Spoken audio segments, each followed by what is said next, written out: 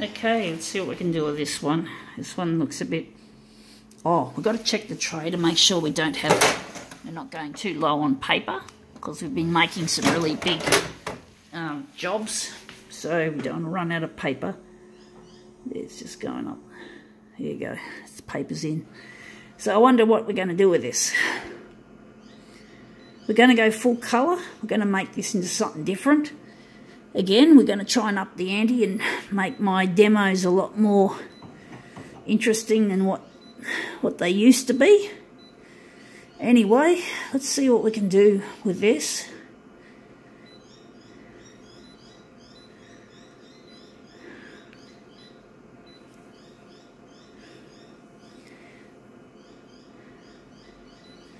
Okay, and we're going to add a background colour.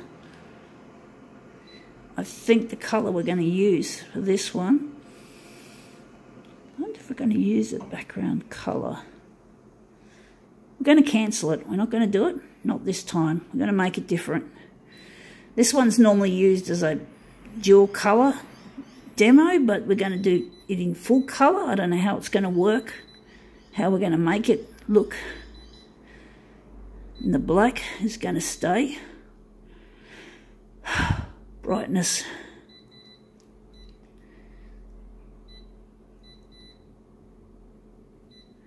I wonder what the hue's going to do. I'm going to warm it up. So let's see if I can get this one looking good. Okay, up with the dock feeder. What have we got? We found this and we tore it off a bottle, and then I cut it with some scissors. So it's just because it's the only part of the bottle that I felt was worth being used. So we're just going to put it there.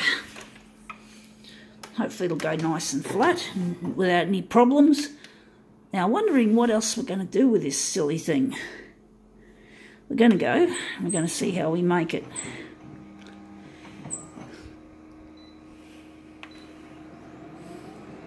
I don't know how well the positioning's been done on this. We'll soon find out.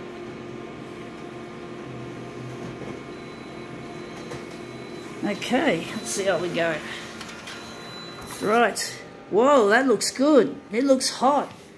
I think we can call that a quits. I think we've got the positioning pretty well right. And I think, yeah, that might be a good one. If you look closely, you can see the image is made up of them lovely little printer's dots. So I think, yeah, that's an interesting take. Yeah, gotta go.